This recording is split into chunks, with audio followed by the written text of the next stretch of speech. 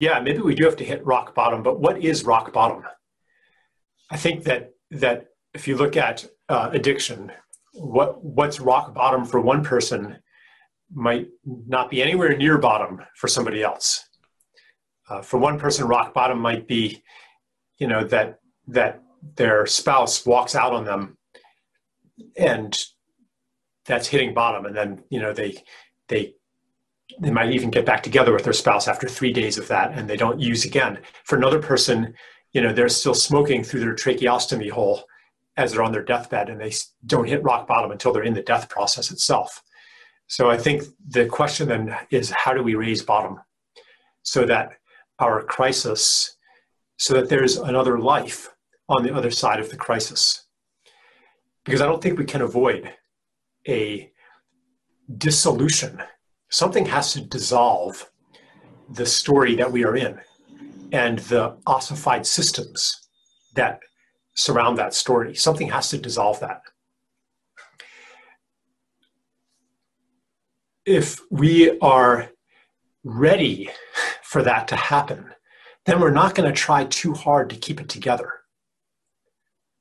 We're going to let go. And so what creates that readiness? What creates the courage to let go? I think that it is a feeling of safety, a feeling of love, a feeling of belonging.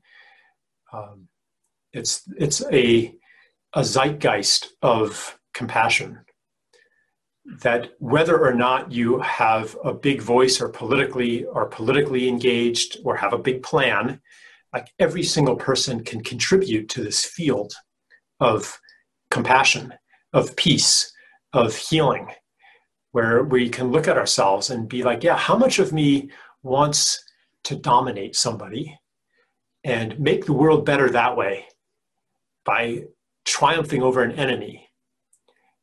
And maybe that's one of those stories that we can get lost in, and that takes on a life of its own, and that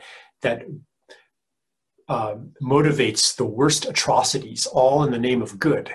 Like, we can see where that goes, and so how much of that is in me, and how willing am I right now to choose a path of peace, to ask of those I judge, what is it actually like to be you?